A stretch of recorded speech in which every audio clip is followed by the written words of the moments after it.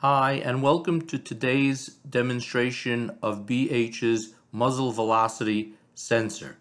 As you can see in the upper left-hand picture, the M110 SA-SS rifle, to which is attached the commercially available magnetospeed muzzle velocity sensor, and further down the line is, of course, the BH sensors. The bullet travels over the magnetospeed sensor but through the BH muzzle velocity sensor, allowing the BH sensor to ultimately be integrated directly into the barrel of the M110 rifle. Okay.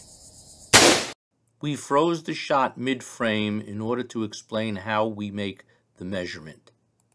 The bullet's passage through sensor 1 is shown as the left-hand square wave on the oscilloscope, while the passage of the bullet through sensor 2 is shown as the right-hand square wave on the oscilloscope. In such a manner, we can go ahead and now calculate the muzzle velocity.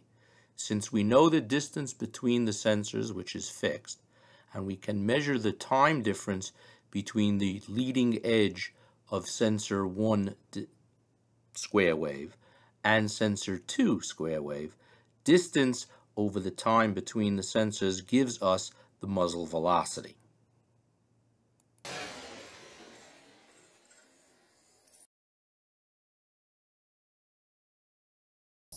Okay.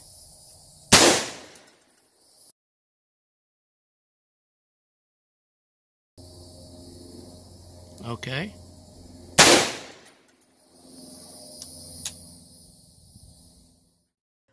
We compare the magnetospeed muzzle velocity versus the BH muzzle velocity using our simple measurement technique and show that over 6 shots that we have taken, the difference between the two is less than 1%.